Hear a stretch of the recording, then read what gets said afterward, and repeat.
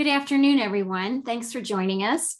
My name is Carol David. I'm the Executive Director of the Missouri Prairie Foundation and its Grow Native program. And today, on this very cold, snowy day, at least here in mid-Missouri, we are pleased to present this Missouri Prairie Foundation webinar to you, From Loess to Sand, two of Missouri's rarest prairie communities, with Bruce Schuette. And I'd like to introduce Bruce Schuette to you. Bruce is retired from the Missouri Department of Natural Resources, where he worked for more than 36 years as a park naturalist at Cuivre River State Park. And there he was involved in natural resource management, natural resource inventory, collections, monitoring, working with researchers, and nature education. He has served on the Missouri Prairie Foundation Board of Directors since January of 2000, served as secretary on the board from 2005 to 2012, and has served for a number of years as Vice President of Science and Management on the board and as chair of our Science and Management Committee. If any of you have any questions for Bruce, please use the Q&A feature. You can see the icon on the bottom of your screen, and Bruce will answer those questions at the end of his presentation. So thanks so much for joining us, and take it away, Bruce. Thanks, Carol. Happy Groundhog's Day to everybody that's watching. I guess it's a good day to be inside on a Zoom webinar, the way the weather is. I guess one maybe kind of good spot about the weather, though, with this being Groundhog's Day, I'm quite sure that the groundhogs, at least here in Missouri, did not come out today or see their shadow. So presumably that's supposed to mean that we have an early spring. So hopefully that will be the case. And maybe this year the groundhog will be a pretty good predictor. So today we're going to be talking about some of the first types of prairie natural communities in Missouri. And we'll be taking a look at some of our MPF prairies and especially some of the newer ones that we have that are examples of some of these rare prairie communities. And of course, as probably everybody is aware of, at one time, Missouri did have about 15 million acres of prairie. All the yellow that you see on this map was for sure prairie, and probably this is even a little bit of a conservative estimate. So there was a lot of prairie here at one time. But if you look at all the just kind of little red speckles on the map here, that's all that's left. According to the Missouri Natural Heritage Database, which keeps records of at least the known examples of different types of natural communities, especially the rarer natural communities, these 42,000 acres are what is in the database is still known to exist in Missouri of our tall grass prairies. But even within the rarity of tall grass prairies overall, there are different kinds of prairies. When we look at pictures like this is what we probably normally think of as prairies, especially prairies here in Missouri. And so we talk about, yeah, there's 42,000 acres of prairie left, but what we don't oftentimes realize is there are actually different kinds of prairies. And so prairies are defined as natural communities. And basically, what do we mean by natural communities? Well, they're assemblages of native flora and fauna that occur together repeatedly under similar physical environmental conditions and disturbance regimes. And that generally these communities, these natural communities, are stable systems, and they are ones that have had minimal negative impact from people since Euro-American settlement. So when we talk about communities, we're referring to the sort of the complete assemblage of plants and animals that are found there. But when we define communities, we generally don't use animals much as far as defining them, because animals are usually restricted to different kinds of habitats that are determined by the plants that are growing in that area. So even the rare ones, like for example, the regal fritillary butterfly, which is a remnant dependent insect, only found in prairies, but still it's found there because of certain plant species that are found on the prairie. And if those plants weren't there, the regal fritillary wouldn't be there either. So basically, when we're defining our natural communities as in classifying them, we generally go more by the plants, the vegetation that's there. And to get an idea of what assemblages of plants we normally expect in different natural communities, there are some ways that we can categorize these. And for Missouri, for many years, since the mid-1970s, Missouri has had a natural area program, and the natural area program through several different publications, the most recent of which is the Terrestrial Natural Communities of Missouri by Paul Nelson, has defined the natural communities that we have in Missouri, and that the natural area system then picks examples of to protect as the most outstanding examples of those natural communities. So the most recent publication is this Terrestrial Natural Communities of Missouri, and that's basically where we get the definitions of what our natural communities are. And so for our prairies, generally some things that go into the classification of prairies by the natural community is what position that natural community has on the landscape, whether or not it's down in the bottoms next to a stream or a river, a riparian corridor, something like that, whether or not it's up on a windswept hilltop. And one example you can see very easily is our Snowball Hill Prairie just south of Kansas City, where in just a matter of about 20 acres, you can go from down at the base of a very moist or mesic slope hill and find plants like this sponge flower growing in abundance. And yet you can just walk right up on top of that hill and you can find a dry limestone prairie that's got plants like this tiny little adder's tongue fern that you normally expect to find in glades here in Missouri, but you can find it on this prairie just up at the top of the hill. So what position on the landscape and kind of therefore what amount of moisture is there is one of the ways to define the natural community.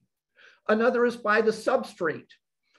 Usually it's the bedrock that determines the types of soils, how acidic or basic it is, things like that. And so the type of bedrock, or in some cases, if there's no bedrock, like here, where you have windblown loess piling up into large hills of just this windblown soil, this substrate is very important for determining what type of prairie community. And then the vegetation structure. Because we refer to prairies as a native grassland community, and we also kind of recognize some other communities as being native grasslands because they're largely formed by the structure of the plants and whether or not there is an abundant ground cover. So in an open prairie, of course, the ground cover is very abundant. There's virtually no trees in the natural grassland. But if we add a few trees, like in the middle here at Gayfeather Prairie, you have a bit of what's called a savanna. And so it's basically a prairie, but just with a few scattered trees in it. And then if the trees are a little bit thicker, like on the right, but they're still not very thick, there's still a lot of sunlight getting through the trees and a very abundant ground cover that we would consider a woodland, but it's also largely a grassland too, because most of the diversity in that system is in the ground cover. So with that in mind on how the prairies are defined, let's go through the different types of prairie natural communities. And we actually have 12 different types of prairie natural communities here in Missouri. And so the first one is defined by the bedrock you find there. It's sandstone or shale prairies. And of all the types of prairies in Missouri, this is what we still have the most left. As you can see, in the Heritage Database, there's almost 18,000 acres of sandstone and shale prairie in Missouri. So the sandstone shale prairie natural community basically is underlain by sandstone and shale, as you would imagine. Oftentimes there is some of the bedrock exposed, sometimes even small little sandstone glades can occur in this natural community. And with the sandstone and shale bedrock, the soils generally are going to be very acidic. The next most common kind of prairie in Missouri is a chert prairie. And chert prairies also have somewhat acidic soil conditions. It's because instead of the sandstone and shale, but there's a lot of chert in the soil. A lot of times from limestone, you'll get lots of great abundance of chert or chert layers.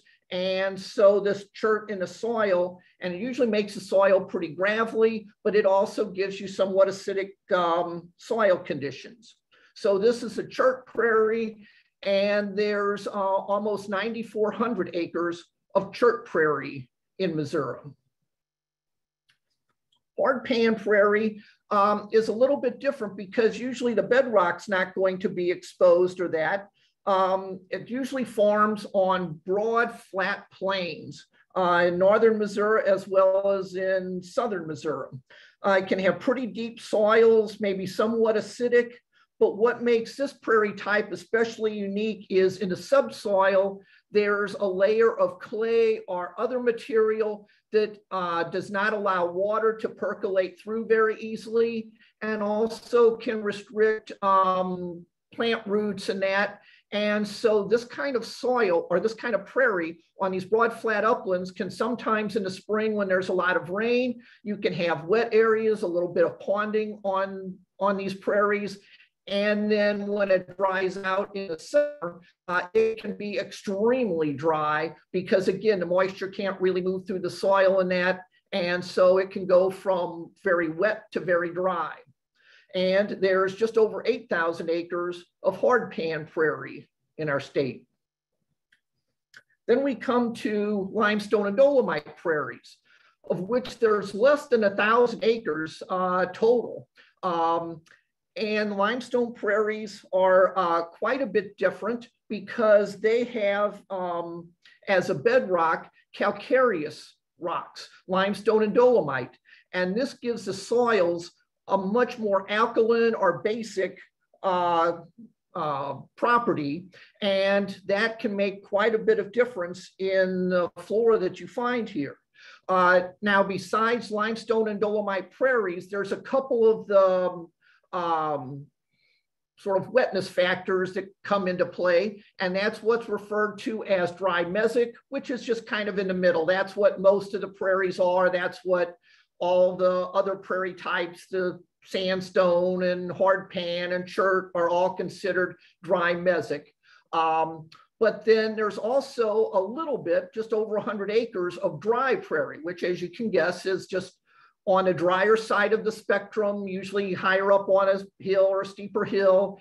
And these areas, these dry limestone dolomite prairies can almost be a lot like glades at times. Then we have Loess glacial till prairies, about 2,700 acres. And this is what you find generally in northern Missouri. There is still some dry mesic prairie, about 2,500 acres scattered across the whole northern part of the state. But then there's very little of mesic or much moisture Loess glacial till prairies, and 177 acres of a very unique type of prairie called a dry Loess glacial hill prairie. And we'll be talking much more about that in a few minutes. It is what forms the very distinctive Loess hill prairies. Bottomland prairies, which as you can guess, are found in like creeks and river bottoms. They're usually in level, pretty flat floodplains, usually deep soil with good fertility. The soil usually formed not from the bedrock, but from just the material carried down by the stream. And there's pretty frequent flooding. And as you can imagine with wet and wet mesic, it's just a little bit difference in how wet they are that determines those. And then sand prairie, which is a very unique kind of prairie. Again, we'll be talking much more about this in a few minutes, but it is a unique type of prairie in Missouri that really stands out from all of our other prairie types. There's only about 150 acres known. And then prairie swales, which are basically the kind of little draws or depressions that are found in our prairies. Typically, they're part of the drainage system. They're the drainage ways that go through our upland prairies. And basically, they're the headwaters of prairie streams. So those are the different kinds of natural prairie communities we find in Missouri, 12 different kinds. And as we rank them here, basically from the most abundant at the top to the rarest at the bottom, for the next part of the webinar, we're going to be focusing on those 3 of the 4 at the bottom, the dry Loess glacial till prairies, sand prairies, and dry limestone and dolomite prairies. These are ones that the Missouri Prairie Foundation now has examples of all of these types of rare prairie communities here in Missouri. And then we'll especially be focusing on the Loess glacial till dry prairies and the sand prairies, because not only are they rare as far as acreage, but they also kind of stand out as 2 very unique types of prairies that are just quite a bit different than all of our other prairie types, which makes them very unique. And since they are rare, of very high conservation significance in protecting them. So here's a map that shows our MPF prairies are the little dots. And today we'll mostly be focusing on the green stars, which are our limestone dolomite prairies. And then the blue stars, which is our dry Loess glacial till prairie, the Loess Hill prairies, and the sand prairie. So starting off with the dry limestone dolomite prairies, like I say, almost glade-like in places. This is Rock Hill Prairie that we just got this past summer as a land transfer from the Nature Conservancy. And you can see mixed in with sort of typical prairie plants like blazing stars and rattlesnake master and compass plants. You can also see the huge leaves from the prairie dock, which is not typically found in prairies in Missouri. Only these limestone prairies that are similar to the glades, limestone and dolomite glades, that they really prefer. Also mixed in with things like the pale purple cone flowers, which we find on most of our types of prairies, but you can find the yellow cone flower, which is primarily a glade species in the Ozarks of southern Missouri, and restricted. It's not found in very many places outside of the Ozarks and southern Missouri.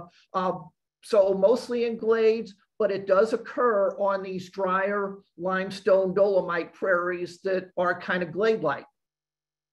Snowball Hill that I mentioned before has at the very top a small example of a dry limestone prairie where you can find things like, well, not only the ground cherry you see at the right, but biscuit root, very one-dependent species, but one that likes the limestone-derived soil, and then the little adder's tongue fern on the left. So these are all indicative of that drier limestone, or the biscuit root and the adder's tongue are indicative of the drier limestone nature of the soil and the prairie. And then one of our most recent acquisitions last year was Schuette Prairie down near Bolivar. And it also is a good example of a limestone dolomite prairie, kind of bordering on the dry prairie. As you can see in these pictures, there's a lot of typical prairie plants: puccoon, Indian paintbrush, shooting stars, ragged orchids. It's got New Jersey tea and even a more uncommon relative called redroot. It does very fortunately have an example of Mead's milkweed, a small population of Mead's milkweed, which is a federally listed species of plant we have here. But then it's got the more typical glade-like plants that you expect on these limestone prairies. So on this prairie, you can find things like Missouri evening primrose. This is really a classic limestone dolomite glade plant in Missouri. And again, it points to the sort of glade-like properties of these limestone dolomite prairies. There's Indian turnip, which is a very remnant-dependent species. There is the hispid American feverfew or wild quinine, little bit different than the more common wild quinine or feverfew, and somewhat more restricted to the limestone dolomite sites. There is the Missouri brown-eyed Susan, one of the most characteristic limestone dolomite glade plants you can find. And it is very abundant on this prairie. There's also the prairie dock I mentioned before that really likes the limestone, really needs the limestone. And then once again, mixed in with the purple prairie clovers, you can find this yellow prairie, or this yellow, excuse me, back here, mixed in with the pale purple coneflowers is the yellow coneflower. And then you can see here, and it's very abundant on this limestone prairie. So this isn't like the gray-headed coneflower that is yellow. This is actually an echinacea, as the pale purple coneflower is, but a different, much more restricted species. And so while natural communities don't depend on having examples of rare plants on them, they frequently do, especially in prairies, because the prairies themselves are so rare, so many of the species are. So up until we got these last two types of prairie in the last couple of years, this was a list of all the rare plant species that we had on all of our MPF prairies. All those other kinds of prairies that we had examples of, or almost all of them that we've got examples of, and that was our list of rare species that were found there. So then a couple of years ago, we got this Polson Loess Bluff Prairie through the very generous donation of Jim and Judy Polson, donated us this 20 acres with a small example of a dry Loess glacial till prairie, basically a Loess Hill prairie. And you can see right along the top of the bluff, those little openings, that's the prairie itself. So we're very fortunate now to have this. And these are very unique sites. This is looking down from a Loess Hill prairie. They only occur in the very northwestern part of the state, on the hills, on the eastern edge of the Missouri River floodplain. And what happened at farm these, and this is the whole formation of these Loess Hills itself is very unique. And I've heard there's only a couple places in the entire world that have these kinds of loess formations. And so during the last ice age, during the period of glaciation, especially the last ice age, as the glaciers were primarily as they were melting at the closing of the ice age, you would have huge amounts of water with silt that was ground up from the glaciers. So the glaciers were melting up north. they were sending down huge amounts of water from the retreating glaciers.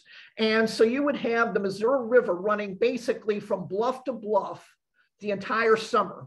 It was not like an occasional flood. It was bluff to bluff all summer long, carrying down huge amounts of water, but also this ground up small rock material.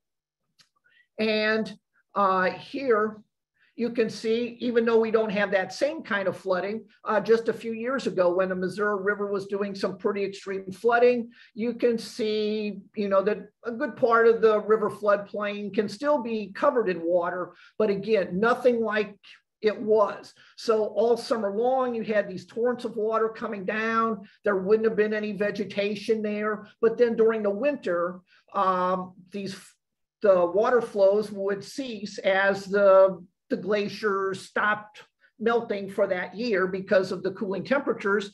And so the water supply would be cut off. The flood would cease. It would go back to the river channel basically, and it would leave these big flats with all this ground up glacial sediment just deposited all over this floodplain. Then you would have the wind, which was coming from the west to the east, and it would pick up this fine ground up glacial material and it would blow it to the east. And actually there's loess covering a good part of our landscape. Ways away from the river, almost anywhere in the state, I believe you can find a little bit of loess, maybe a couple inches or something on the top of the ground. But here, right next to the river floodplain, these loess deposits built up very deep. Up in Iowa, I believe some places can get up to 180 feet of this loess material. Most of the Loess Hill prairies are in Iowa, on the eastern side of the Missouri River in Iowa. But a tail of it came down into northwest Missouri. Originally, maybe a little bit as far down as about Kansas City. Now it's mostly just in the northern two counties, Holt and Atchison County, that there are some remnants left. But so here the loess built up, I've heard like 60 feet deep or more in places. And so you have these hills bordering, this is actually Interstate 29. And if you drive up there on Interstate 29, on the right-hand side, on the east side, you'll see these massive big hills, and that's not rock under there. That's just the loess deposits that built up here from the end of the Ice Age, and this wind-blown glacial sediment is what we call loess. And that's what formed these hills. And you can even see what looks like little bluffs. And those bluffs are not rock bluffs. That is just the loess. But the loess soil is very unique because it was not ground up by water and rounded off. It's kind of angular particles. I think there is a little bit of cementing material. And so you can get this loess that will stay vertical, even if you like cut through it or slice through it, like a road cut can go through it, and it will maintain this vertical surface here. And so these Loess Hill prairies are characteristically very steep, and most of them, especially the ones with most of the rare plants, generally formed on the west slope, the west facing slope.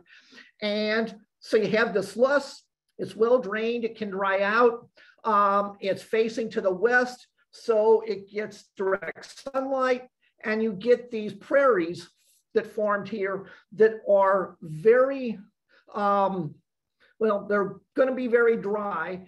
And because of that, we can find many plants growing here that really you don't normally find until you get out into the midgrass prairie, well to the west of here, but you can find them here in Missouri only on these Loess Bluff prairies or Loess Hill prairies. Now, you do get some of our more characteristic prairie plants up there too. So prairie or Carolina larkspur and lead plant, they're found on these prairies too, along with some other plants that you would recognize from many of our other prairies. But you do get many different characteristic, and because there's such a small amount of it, rare plants on these Loess hills. So just in a little bit of the prairie that Jim and Judy Polson donated to us, Polson Loess Bluff Prairie, you can find this list of rare species in Missouri, rare plant species in Missouri. There's about 10 of them, and you can only, and so this was all of our other rare species from all of our other prairies. When we got the little Loess Bluff Prairie, we added this many species of conservation concern to what we know grows in our Missouri Prairie Foundation prairies. So some of the rare plants that you can find there are ones like this, hairy grama.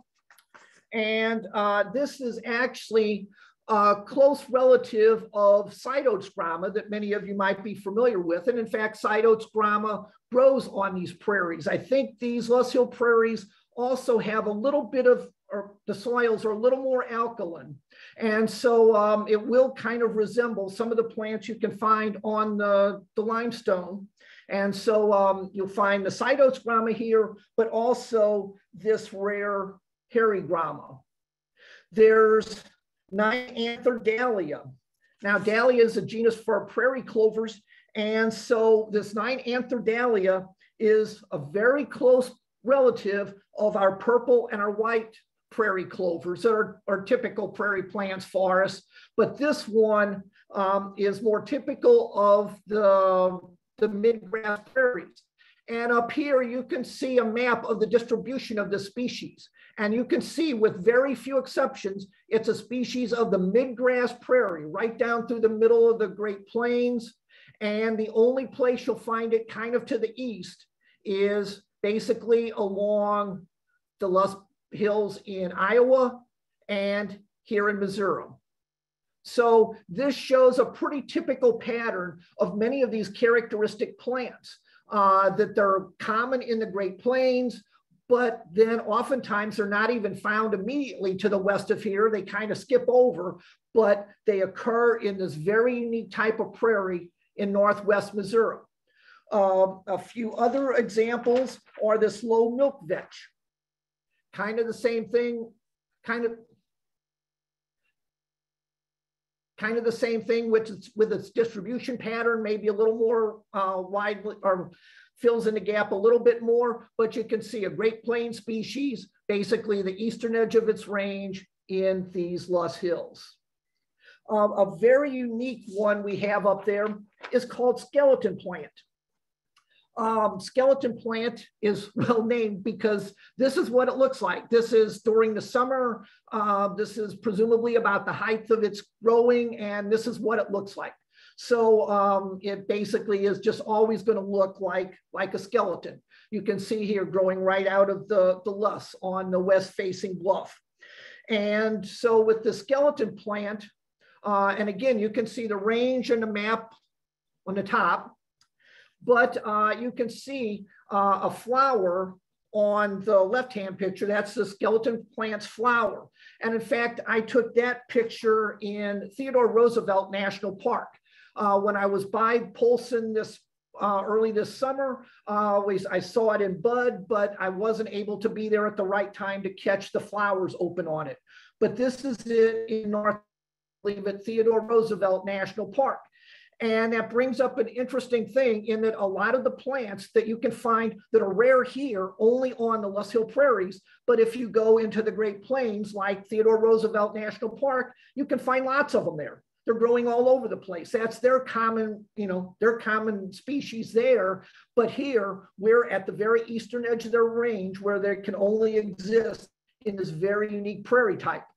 Now on the right, you can see that little bump on one of the stems. That is a gall, and I've heard that is a gall from an insect which only is an association with skeleton plant, nothing else.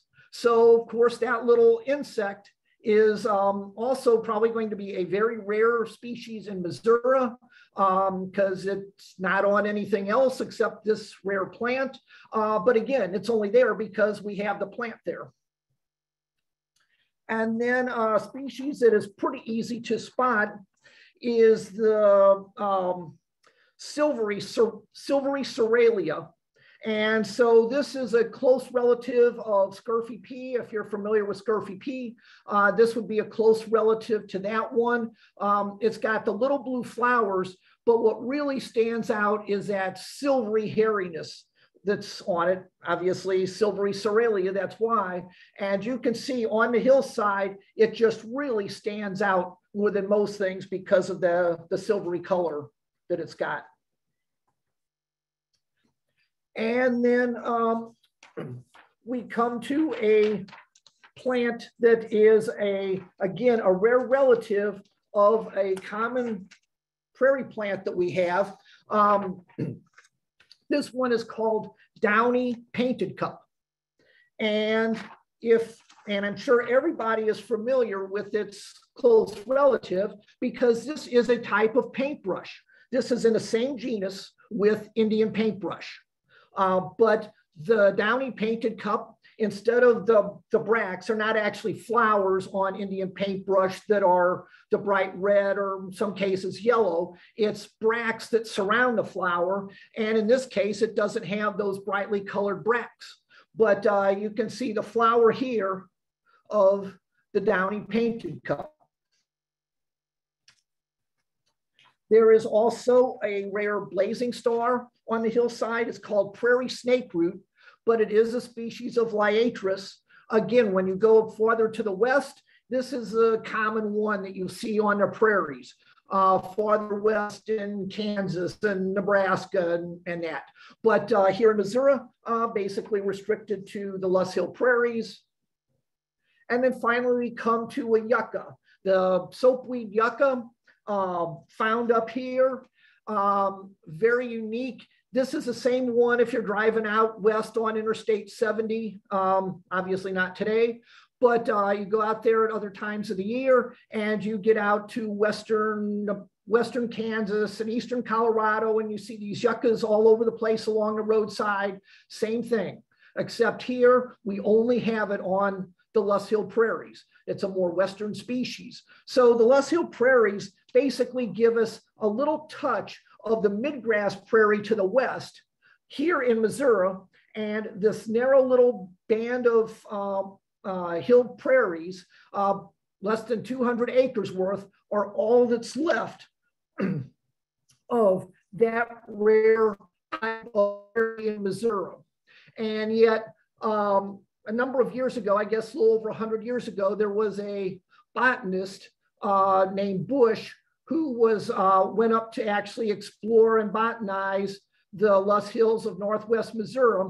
And he recorded almost all these species that are now rare as being very abundant, that these knobs were open, just said they were almost like they were denuded, just these bald open knobs covered with this kind of midgrass prairie, and basically all these rare prairie species, he said, were just abundant on these knobs. So that's the yucca, the flowers. Also, we hope maybe sometime to see a yucca moth there, a moth that's only found on yuccas, and it occurs in the Loess Hill prairie, so hopefully it'll show up on some of these also. And again, you can see the distribution of the soapweed yucca. Also on top of the Loess Hill is a very unique site for bur oaks. There's some big old bur oaks that we have up on top, along the very top of the hill prairie there. But as you can see, the prairie is going to be very narrow. And so because of this, because it is so fragile up there just on the sides and the narrow top of these of this loess, we do have visitation on the Polson Loess Bluff Prairie is restricted to special permission just because it is very fragile. And then also it is extremely steep. And I would gather that probably this is the only prairie where you could be very seriously hurt by falling off of it. Most of our prairies, falling off of them isn't a problem, but these Loess Hill prairies, falling off of one of these sites could be very serious. Okay, so we're now going to go from the rare Loess Hill prairie to sand prairies, but we are going to make one little stop for just a minute in northeastern Missouri. There is one area of sand prairie left in northeastern Missouri along terraces from the Des Moines River. And the sand prairie here, there's only one. It is already protected by the Department of Conservation in a conservation area. And it is, while it's a sand prairie, it's interesting in that it has affinities with sand prairies over in Illinois and up in Iowa. And so there are other examples there of sand prairies very similar to this one. But while a few of the same species occur on this sand prairie, the one down here in southeastern Missouri is totally different. So most of the sand prairies remaining in Missouri are down here in the boot heel at the upper edge of the boot heel. And while the one in northeast Missouri was protected up until a year ago, none of the prairies, the sand prairies in southeastern Missouri, the more remnant sand prairies, were protected at all. And these prairies are characterized by being flat, and this is just sand that they're on. And so as you can imagine, with the sand, water is going to drain through it and disappear very rapidly. So they're going to be very dry, extremely dry, and they also are going to be very poor in nutrients because there just isn't really much on top of it. It's sand. Excuse me just a second.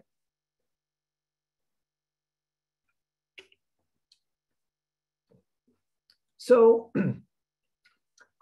in this past year, the Missouri Prairie Foundation was able to purchase the Edgar W. Schuette Sand Prairie.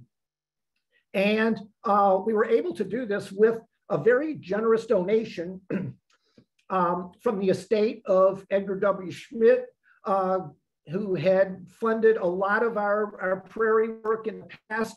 And when he passed away, he left us some funding that we could use to purchase this sand prairie, along with a very generous grant from the Missouri Department of Conservation. And so we were able to purchase this sand prairie. Now, again, this is a very unique site. It's down here in the boot heel in southeast Missouri, which has more rainfall than any place else in Missouri, but it's extremely dry. So it's a totally unique system. And actually, many years ago, before the last ice age, you had the Mississippi River actually going down this way, kind of at the base of the Ozark Bluffs. This is Crowley's Ridge down here. This is a gap in it, but basically this was a ridge, and the Mississippi River, the Mississippi River was down in through here, and the ancestral Ohio River came down through here. So this was at one time in the floodplain of the Ohio River, which, like rivers do, will deposit lots of sand and stuff along its way and after floods and that. As time went on and through the periods of glaciation, the Mississippi River eventually cut a gap in this ridge and started flowing down this way. And then after that, the Mississippi River actually cut a pretty narrow gap through here. So that gave it its present course. The Mississippi River coming down here, the Ohio River shifted a little bit, and it comes into the Mississippi down here. So at one time, though, this was part of the river channel moving back and forth, and there were these large deposits of sand. And then now the Mississippi River, when it floods, will flood through here, but this sand ridge is a little bit higher. because it's a little bit higher, it doesn't get the same amount of flooding, the same amount of moisture. It has all this exposed sand. And because of that, we have the sand prairie. This isn't actually the Edgar Schmidt sand prairie, but it shows how prominent the sand ridges are. This is one of the nearby sand ridges, and you can see that's all sand. You get blowouts, you get small dunes. It's a really kind of wind-shaped sand landscape. So you do get these very dry sand prairies on the sandy ridge, but then also on the sandy ridge, there were channels, little stream channels and stuff, which stayed wet much longer, mostly by intercepting the water table, not by so much water coming over the surface, but the groundwater coming up and flooding these depressions and these channels. So you get these kind of wetland areas. In this case, we have a swale here, and also on the sand prairie, there's this little pond. And the pond isn't like most ponds, again, that catches runoff. It is intercepting the top of the water table. So a very unique system here. And this is what the sand prairie boundaries are. We have sand prairie around here. And then we have the pond here with the swale coming down. And so that gives us the two main kind of habitats for rare species down there, the sandy terrace, the flat sand prairie, and then also this sandy swale. And so again, these were all the rare species we used to have on MPF prairies. We got Polson, Loess Bluff Prairie, and added these. We got the Edgar W. Schmidt sand prairie and added all of these. So these sites really stand out from other typical prairies in Missouri because they do have so many rare species there, because they're just this very unique type of habitat. So again, this is what a sand prairie is going to look like. It's really just kind of a different animal than what we're used to thinking of when we think of prairies in Missouri. Since it's so dry, you can find prickly pear cactus growing there pretty abundantly. The main grass you find there is split-beard bluestem. There are two types of cottonweeds, field cottonweed and slender cottonweed. There is a puccoon there, but this is not the hoary puccoon we find on most of our prairies. This is plains puccoon, a different species of puccoon. I think it blooms a little bit later. It's more yellow, and so it likes these sand prairies. Some other very unique plants found there that are very remnant dependent, unique species are ones like this snout bean. Very interesting one called Old Plainsman. Have no idea where it got its name, but it's more of it happens to be more of a Western species, but not necessarily just a prairie species, but it occurs there. In the swale, you can find this meadow beauty. And this is a most interesting plant, I think.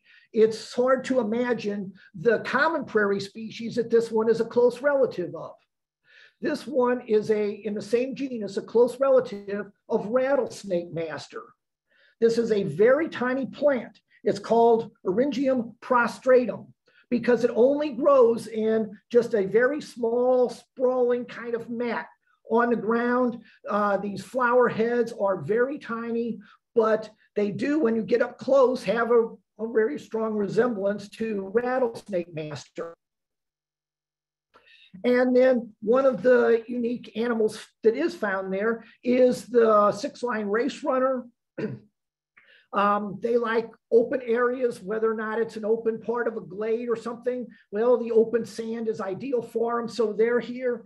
And there's also the strong possibility of several very rare reptiles, amphibians, and I would say probably a very good chance of some very rare sand-loving insects that we hope to find here in future years.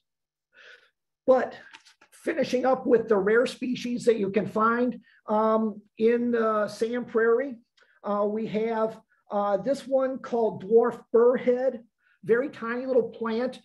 This is associated with the wet sand. So this one you're not going to find actually out on the dry sand part of the prairie, but in the swale. This dwarf burrhead, also creeping St. John's wort, a very pretty St. John's wort. And when you look at its distribution, as you can see, it's basically all to the east or southeast. That's one of the unique things about these southeastern sand prairies, is that they're not that much related to the sand prairies farther to the north. They're oftentimes actually more characteristic of plants found along the Gulf Coast and the southeastern US, more so than up to the north. We also have actually a rare tree. Some of this sand was really kind of open prairie, but a lot of it also did have some scattered trees on it. And one of them is sand hickory. This is a sand hickory. Again, it's only found in just a very small area down in the Boot Heel area of Missouri. It's kind of unique in that it's got all these little clear scales all over the underside of the leaf. And so the sand hickory is there, as is this long-awned grass, a rare species in Missouri. I don't know if this one actually has another common name or not. It's Aristida desmantha. And so a very unique grass that really was found in kind of the bare sandy areas on the prairie. There's dotted bee balm type of, well, it's in the genus Monarda. So it's related to our wild bergamot and that. But this one with the really pretty kind of yellowish flowers, but lots of spots on them, is the dotted bee balm. There is the narrow-leafed sunflower species. Again, you can see is a southeastern species, not really a prairie species as we normally think of, but again, right across the southeastern corner of Missouri. The pine barren tick trefoil. This is one that has a typical little small purple flowers of the tick trefoils, the genus Desmodium, but the leaves are very distinctive on it. So it's not easy to catch it in flower, but these very distinctive leaves show us that it's there in pretty good abundance. Again, you can see kind of a coastal, southeastern coastal species with a little occurrence up here. I think it's also found now in Tennessee in between, but just right here in the Boot Heel, these sand prairies in Missouri. And then one of the most abundant plants on the sand prairie is the American jointweed, actually a type of smartweed, the smartweed that you can find in abundance around so many wet areas. Well, this one is actually related to it. So this jointweed, and you can see the distribution here, a southern species that just barely gets up here. When it's not in flower, it can almost remind you of little cedar trees starting to grow out in the sand prairie. But it turns out it's just the very interesting foliage of the jointweed. And then we come to one that's called Stylisma. I think it's also called like Patterson's bindweed. This is kind of a vining plant. It's in the morning glory family, kind of a vining, sprawling plant on the ground on the sand prairie. And so hopefully something that we can get out of this is that we do have prairies in Missouri. All of our prairies are rare nowadays, but we actually have different types of prairies, and some of the prairies are even much rarer than just prairies in general. And so the Missouri Prairie Foundation has many prairies protected, mostly in southwestern Missouri, because that's where most of the remaining prairies are. But as opportunity presents itself, we have been able to, in recent years, add two very significant sites, the kind of midgrass prairie on the Loess Hills of northwestern Missouri, and the very unique sand prairies in the boot heel of southeastern Missouri. And so I thank you for your attention, and I'll do my best to try and answer any questions. Bruce, thank you very much for a fantastic presentation and gorgeous photos that are especially appealing on such a cold day. There are many accolades for you in the chat and question and answer section, but there are a number of questions, and I will try to get through as many of them as I can. There's a few questions about some specific species, but before I get into that, really interesting question, kind of a devil's advocate question. If many of the species, the plant species that you were talking about, Bruce, if many of them occur in abundance elsewhere, and if they're rare in Missouri, why must we be so interested in their conservation within our political boundaries? If we're just a fringe of their overall range, why commit resources to conserving them here in their far frontier? Good question. And but there's a number of different aspects to why it is important to protect species, even at the fringe of their range, because species can have a lot of variability across their range. And with this variability, we don't know what traits one population has that might be different from other populations. And so protecting the wide range of genetic variability of a species is very, very important. Not only the, you might say, more similar genetic pattern maybe in one central population, also the genetics of these outlying populations that might have important traits that could be important for the species. And with sort of like the uncertainty of climate change now and things like that. We also find that oftentimes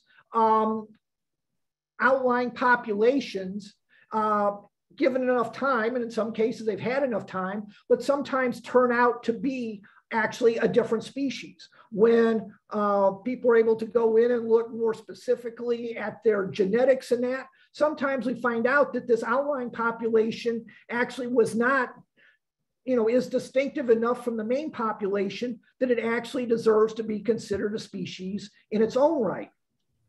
And then also, of course, if we're trying to protect Missouri's flora and fauna, we're looking to protect the entirety of it. Even though there might be a lot of them farther to the west, it is very unique that we have that population here.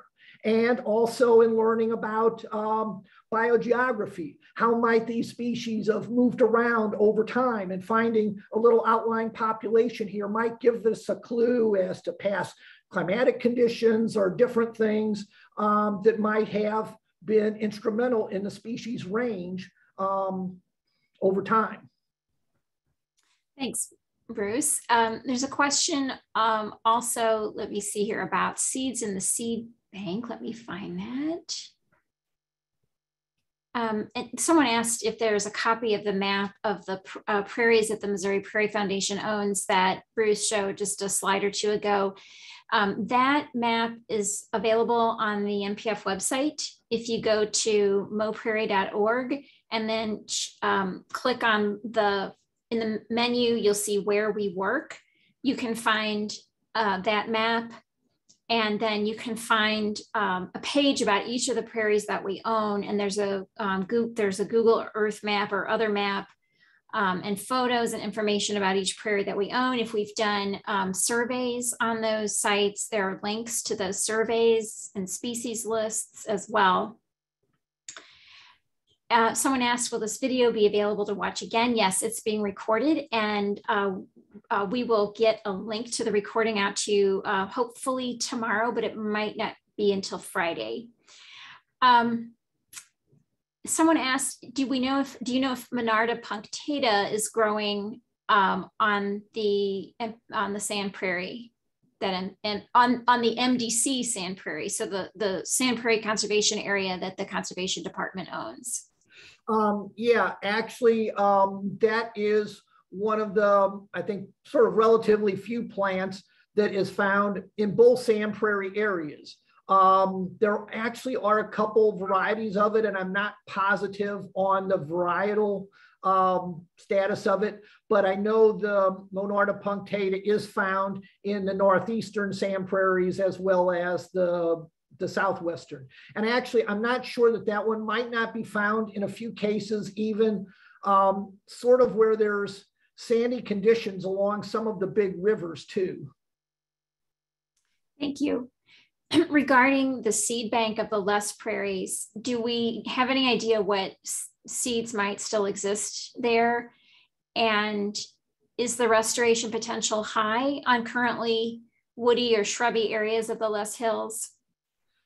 I know the conservation department does have a couple sand prairies also, and they are working with some private landowners up there on restoration efforts on some of their areas where they had or Loess Hill prairies that have gotten overgrown in that. So I know there are some efforts that way. As far as a seed bank, I don't really know. It's really kind of hard to tell, if there are other things in the seed bank. Both these prairie types do depend on fire, probably not as frequently as what we normally think of burning many of our other prairies, but fire was part of those systems too. Sometimes after a fire, you can see things express themselves that you didn't know were there. So that's certainly a possibility in the future. And we just, it's hard to say for sure what might be in the seed bank around there, just like back from the edge a little bit around those big bur oaks. I guess time will tell on that. Thank you. Question again about the Loess Hills. How did these plants that you mentioned that are from the Great Plains get to the eastern Loess Hills? Well, we really don't know. It's hard to say for sure in a lot of cases how plants got to where we're finding them. But oftentimes it's a clue to past climates. After the end of the last sort of glacial period, referred to as the Wisconsin glaciation, at the end of that epoch is when a lot of the Loess Hills were forming, and that's kind of when we had these hills form. And we know that the climates at that time, like 15,000 years ago, were much cooler and moister than they are now. And in fact, I think a lot of Missouri was considered to be sort of like a spruce fir woodland or that. But since that time, the climate's warmed up, and there was especially a time called the hypsothermal period about, I've heard different time frames put on it, 8,000 years ago to 6,000 years ago, something like that, something in that period. And it was an especially warm and dry period. And it felt like that's when a lot of the plants from Western areas spread east into Missouri, Iowa, Illinois, Ohio, places like that that had prairies when the European settlers came over. So it was probably during that period. Of course, remember, at that point in time also, there were already Native Americans were living in the region. And so they were all probably already burning the landscape, just like they were doing for sure later on.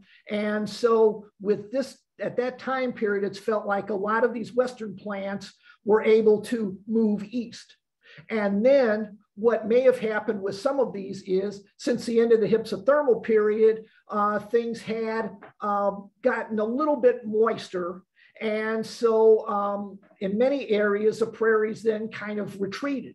Although again, there were still Indians burning the landscape to maintain the prairies, but it could have been that they extended east. That's as far as they could go during the hypsothermal period. And then after that, perhaps it became favorable enough for other plants to outcompete them, maybe in like very eastern Kansas and Nebraska, the western part of the tallgrass prairie, but they were able to hang on in these particular sites, kind of refuge sites that for them were a little bit drier, a little bit warmer, a little more direct sunlight. And so they were able to hang on these kind of refuge spots as the climate around them changed a little bit, and they just have maintained themselves here. Thanks, Bruce. A few quick questions, hopefully, on plants. Is sand milkweed found on Missouri sand prairies? And I know I've photographed it there, so I think the answer is yes, but do you want to answer that? Yep, it is there. I have seen it in Northeast too, but yeah, the sand milkweed is on our sand prairie. And which of the cones, the Echinacea, the coneflower genus, which species is the pink one in the calcareous prairies? Okay, that's still pallida. That's the common one in all the prairies. But that's an interesting thing kind of related to the genetics question before. At one point in time, it was thought that all the pale purple ones anywhere in Missouri were pallida. And then, I don't know, maybe 30 years ago, some genetic work found out that the ones on rocky glades in eastern Missouri were actually a different species with twice the number of chromosomes. So that one is now called the glade coneflower. So in eastern Missouri, the pale purple is now the glade coneflower, but the one that's out on the prairies in western Missouri is still the pale coneflower. And actually, one thing you can do to tell those two apart is if you see the color of the pollen when it's in flower, that's an easy distinction with that. Thanks. Do you know anything about the status of prairie moonwort, which is a fern, Botricium campestre in Missouri? In the flora of Missouri, it's mentioned it might someday be found in the prairies of northwestern Missouri as it occurs in nearby Iowa. Has anyone found it in our state yet? Is anyone looking?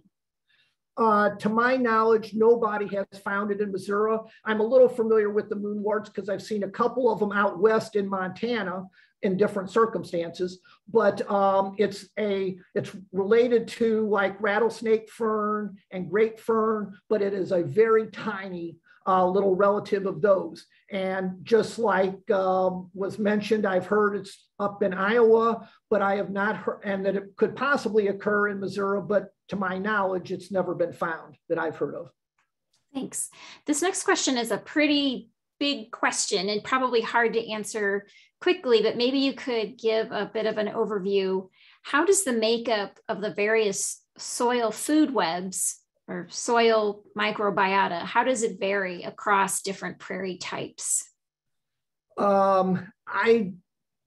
I don't have an answer for that. And my guess is at this point, probably nobody does, because this is a really big question. And it's one that a lot of people are very interested in now, but the soil biota is so hard to study that it's only been in recent years when I believe there's been DNA studies and things like that that could provide some clues. But I think it's still largely a big unknown, the role that all the soil biota plays. I mean, we're sure it's extremely important, but it's never been able to be studied that I know of close enough to know, and then also to know how it might vary between types of prairies.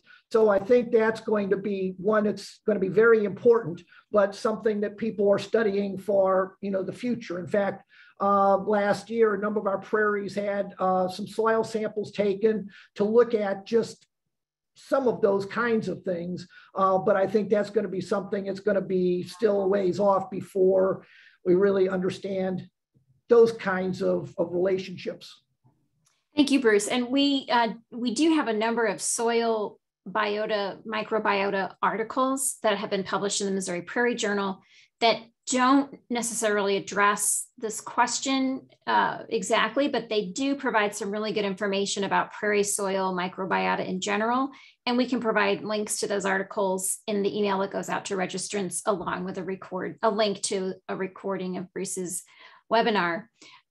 Maybe, let's see, one other question.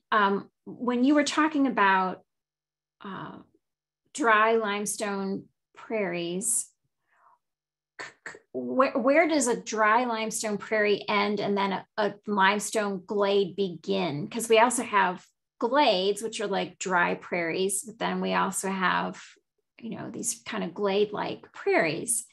Can you comment on that? What makes them different? That's a really good question. And there's a lot of times it would be hard to really draw a single line to differentiate some of the communities. I think probably one thing that's kind of looked at is in some of the limestone prairies, like even some of the drier ones, like Rock Hill Prairie and that, for example, you do still get things like prairie blazing star, and some of the species like that you probably don't typically get on a limestone glade. So, there's probably a little bit, even though it's very similar and probably getting very close, the glade's probably going to have more exposed bedrock and, conditions like that than the limestone prairie. But there's fine lines in there. And, sometimes it's hard to separate the areas exactly. There's typically glades are probably more they usually do have more bedrock, and oftentimes they're going to be more like somewhat smaller openings embedded on a wooded hillside with like dry woodland around it. And then you get these glade openings, and the prairies are probably going to be where it's a little more expansive. But there's not, it's hard to really separate them. There's a lot of the plants in common. And of course, nature doesn't necessarily work to make it easy for us to categorize or classify or pigeonhole species or communities. So that can be kind of tough. But if it's a smaller area on a wooded hillside, it might go more towards a glade. And actually, there's a lot of ecologists that think consider glades basically as dry or xeric limestone prairies. So there isn't that much difference. Thank you. Do you have time, Bruce, for just two more questions about Loess Hills? And then Sure. There's a Loess Hill bluff east of the Mississippi River, north of Columbia, Illinois, across from Carondelet, Missouri, or, across from Carondelet, part of St. Louis. The Loess Hill maps shown in your presentation seem to indicate this location. Is that associated with a natural prairie there on the east side of the river? I'm not sure about that one in particular, but there are hill prairies in Illinois, which are on the same, they would have some similarities with the Loess Hill prairies in Northwest Missouri. I believe they do have a pretty good cap of loess on them. They are on the east side of the Mississippi River, so there would be some similarities with the way, and there is some pretty good loess deposits. So there is a lot of similarities in the way that the Mississippi River flooded and then dried up and flooded with the glacial melting, and the loess was piled up there. But I think there may be, it's still, I believe, more rock underlying it with more of a loess cap on top of the rock, as opposed to just the very large mounds of loess. The loess that's found in Northwest Missouri and mostly up in Iowa, I believe they refer to it as one of only a couple spots in the world where you find those kind of loess deposits associated with the river and that. So I think the ones on the Illinois side have some overall similarities, but it's going to be a little bit more between that and almost like a glady area with a loess cap on top of it. But it would have, it's not going to have nearly as many of those really midgrass prairie kind of species, but there are some that are very nice with a lot of glade and sort of glade / prairie species on them. Thank you. And the question is there more Loess prairie that might be available for sale or to protect in future? I would say so. I'm not the most familiar with that, but there are still, besides there's a couple on conservation property. There's actually one that I believe the Nature Conservancy owns. There's one that is on the Loess Bluff National Wildlife Refuge. So there are a couple others protected, and I believe there are still some private ones up there. So there's a possibility. It's just that you never know, if you'll hear about it, they'll come up for sale, if you'll hear about it. And then also one of the things that's a problem on the Loess, in the Loess Hills there, is not only with the lack of fire, the trees and that creeping up and taking over from the open prairie, but also the Loess itself is actually used in some kinds of construction, I believe. So in some areas, they actually sort of quarry or mine, dig out the Loess along those bluffs. Apparently some was done when they built Interstate 29 that goes up there. And there's still pressure on the Loess Hills because of a use for the Loess in construction or that. So there probably are a few, obviously nothing very big, but there probably are a few others. It would be nice to be able to protect some other additional sites. And I guess we'll just have to, that's one reason why it's good if we're ready and able to. So if we find out something like that is coming up for sale, there is maybe a chance that we could acquire it. Thank you so much, Bruce. And thank you everyone for joining us this evening. And there's so many nice comments, accolades for you, Bruce. Bruce is just an absolute gem with his knowledge and his amazing photographs. And he's so generous with his time and talents. And we're really grateful for everything that he has contributed to the Prairie Foundation and other conservation endeavors in Missouri. And we also want to thank all of our members and other supporters whose contributions allow us to purchase and steward these amazing places that are open for all to enjoy. So thank you so much. And if you're not a member, please join us. We will send more information tomorrow about some of the topics that were mentioned in Bruce's talk. And also do join us February 16. We have another very interesting topic with Dale Blevins, who is also an MPF board member and a retired hydrologist with the U.S. Geologic Survey. He's going to speak about hydrology, comparing hydrology of streams and agricultural watersheds and prairie watersheds. And so do join us for that, and have a great evening and be safe in the cold and the snow. Thanks again. And thank you so much, Bruce. Good night, everyone.